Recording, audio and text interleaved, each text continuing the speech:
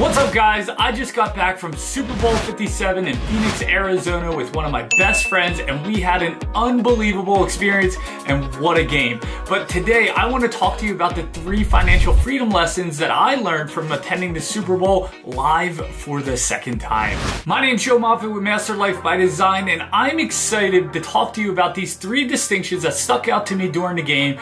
But first, I must say, as an Eagles fan, disappointed in the outcome. We hear a lot of, what could have happened and what did happen and what wasn't a penalty, but doesn't really matter. And if you're not a football fan, that's okay.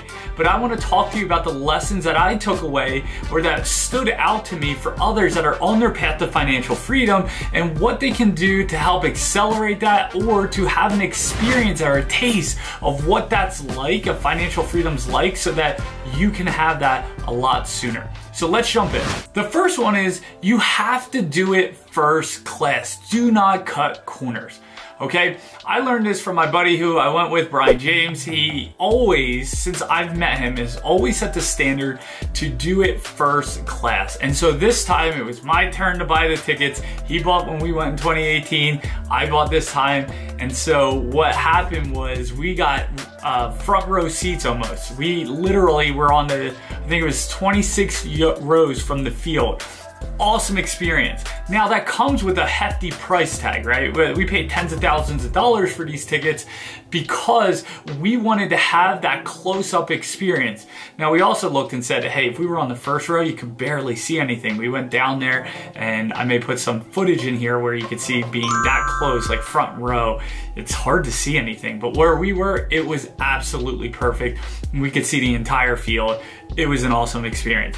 However, it wasn't just about us going and getting great seats. What we did is we made a family experience out of this. My wife and 2 kids, we flew down to San Diego, and we actually spent time with my buddy's family and at their place for the entire weekend. We went out, I think, Thursday, and we came back Monday. And so what happened was, though, we left Saturday to go to the game, right? And so my buddy has this great decked out Sprinter van. I'll have to show you a video. Hopefully you guys can see it here. And what happened was we hired a friend of ours to drive us to the Super Bowl and back. So we were watching, sports highlights. We were talking business. We were talking about financial freedom.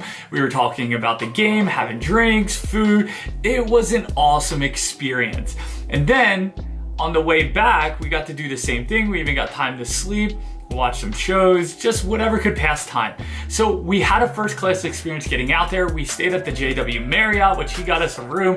Since I paid tens of thousands of dollars for the tickets, he took that on. And so we ate food, we connected with all the Eagles fans, we connected with Chiefs fans and heckled them a little bit, even though they came out on top, but it was still a fun experience, right? We did it first class. We did not hold back, and that's a lesson that I learned from him, but also the way we did it this Super Bowl was different than how maybe I would have done it 10 years ago.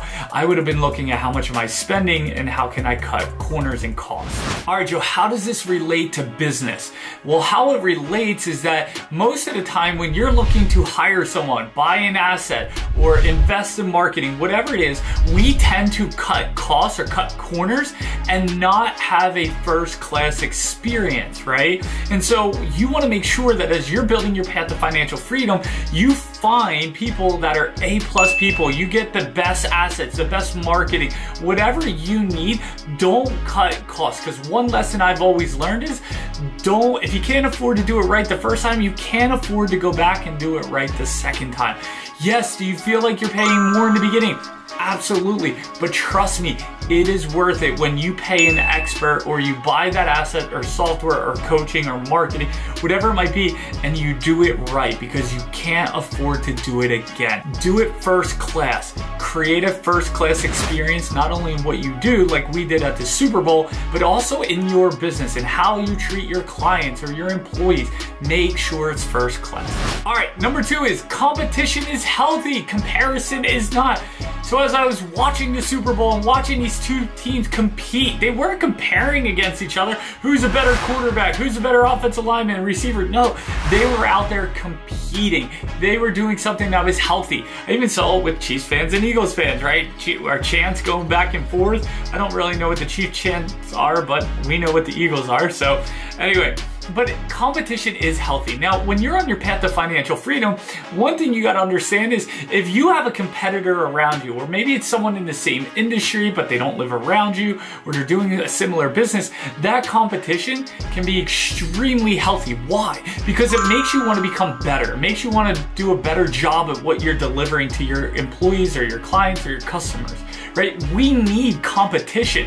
It's not like, I do not believe that everyone gets a trophy for winning. Look at the Super Bowl. The Eagles did not get a trophy for losing the Super Bowl, right? And in life, we're teaching our children how to get trophies for just showing up. And that is not the truth when you're out there in the marketplace, because you don't get trophy. You don't get money just for being in the marketplace.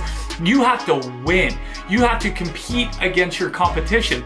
That's extremely healthy. But what kills a business owner and what could kill you on your path to financial freedom, not literally, metaphorically, is when you try to compare yourself to other people. I'm not as smart as him. I can't speak as good as Tony Robbins. I don't look as good as them. I don't have the nicest clothes. I don't have this camera. I don't have this. I don't have that. When you start to compare, that is the death of your confidence. And if you're going to be able to go out there and deliver to the marketplace and customers and clients, you got to make sure you're confident in what you're bringing, because they are going to pay, okay, hear me clearly, they are going to pay for your product or service, which is going to help accelerate you to financial freedom.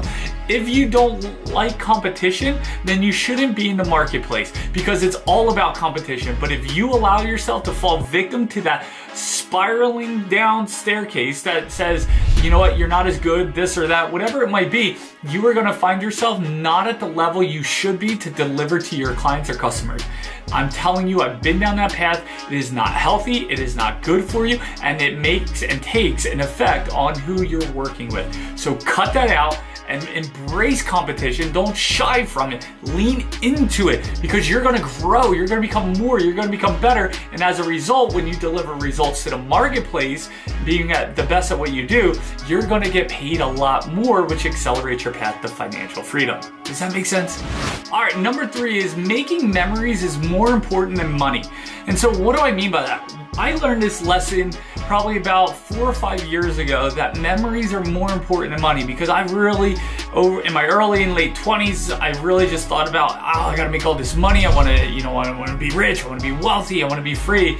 And I wanted it because of the things that I wanted it for, right? And then what I've learned over the years is actually I want to make money because I want to be able to help other people have certain experiences, right? Like people that can't afford to go to the Super Bowl, I want to be able to buy a ticket for them, or they can't afford new tires for their car. I want to be able to gift that to them. I want to be a blessing because I'm blessed, right? And the only way that you're able to be a blessing to other people is putting your hand to the plow and making things happen. So if you're working a W-2 and you have a business idea, work it on the side so you can create financial freedom, right? Or if you do have a business, make sure you're putting the time and energy necessary to get that thing up off the ground and to start becoming a money-making machine for you, so that you can invest in assets like real estate that will pay you passive income, so that you can have this secure income for the most part. Not 100%, nothing is, but you can have that income over time. And so anyway, I learned that making memories is more important than the money, right? I would sacrifice the memories. I wouldn't go on trips because I didn't want to spend the money. Or if we did, I used to go and do it, like third class and not first class. I would say, what's the cheapest hotel? What's the cheapest car? What's the cheapest food, right? Like I would always look at bare minimum and how little I could spend if I even went on the trip or the event or whatever it might be at all. What I want to tell you is, even though going to the Super Bowl was an unbelievable experience, I'm grateful for the money, even though my team lost, grateful for the memory, and even though I spent the money, I'm here to say I will carry that memory with me forever. It was a first-class experience that I will always be able to say, reflect, and call upon as a moment of gratitude and appreciation in my life versus, hey, how much did I spend? Because think about this, whenever you had to put out a large sum of money or a bill to something, what did you do?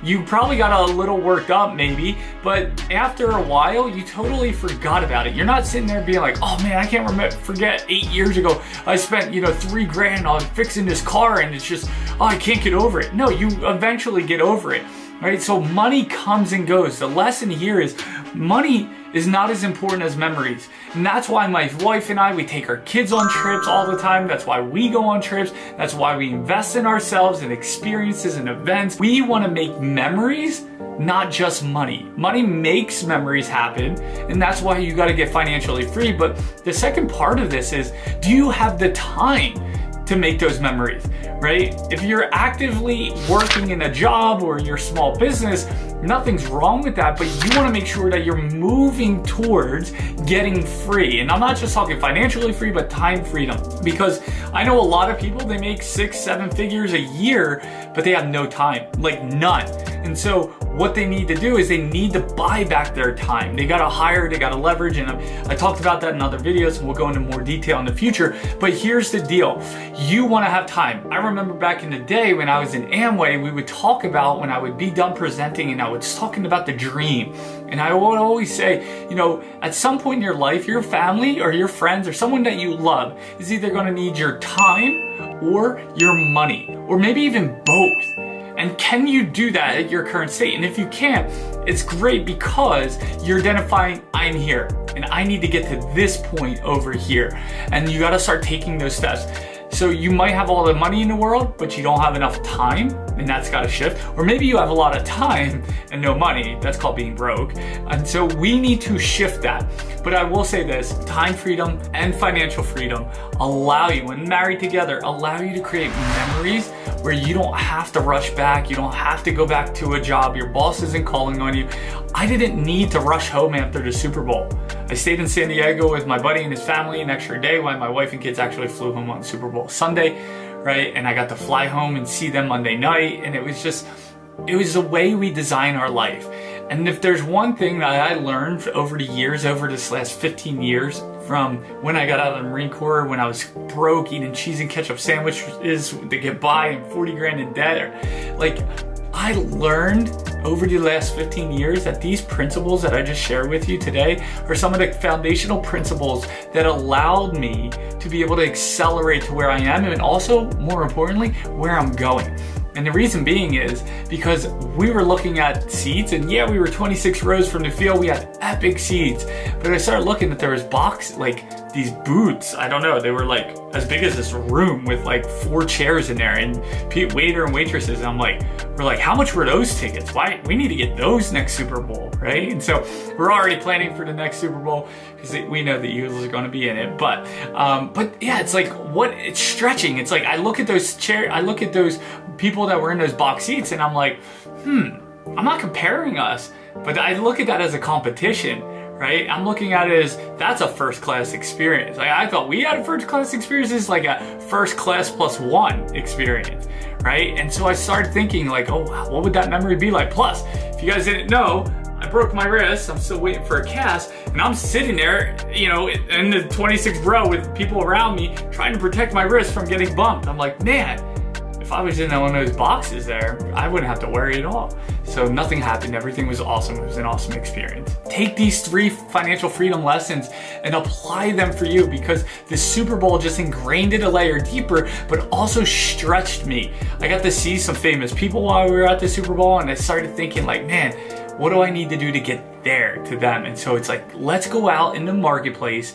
Let's not compare ourselves. Let's go out there and compete. Let's go out there and lean into the hard, challenging times that we need, and the difficult times that we all have in business or on the path to financial freedom. Lean into that. Create memories, create first-class experiences, because I promise you, when you start to get into that first-class experience, you start to identify as someone who belongs there all the time. Not just once in a while, but all the time. And the more you do that, you condition that identity for who you truly are, because I believe God called us to be successful. He's given each of us a talent that we have, that we can go out there in the marketplace even and be able to help other people and help a lot of people. You just got to discover what that is. And if you need help, here at Master Life by Design, we can help you. We can put you with one of our coaches, or even work with myself, so that we can help discover what that looks like for you, so that you can get on the path of your purpose and automatically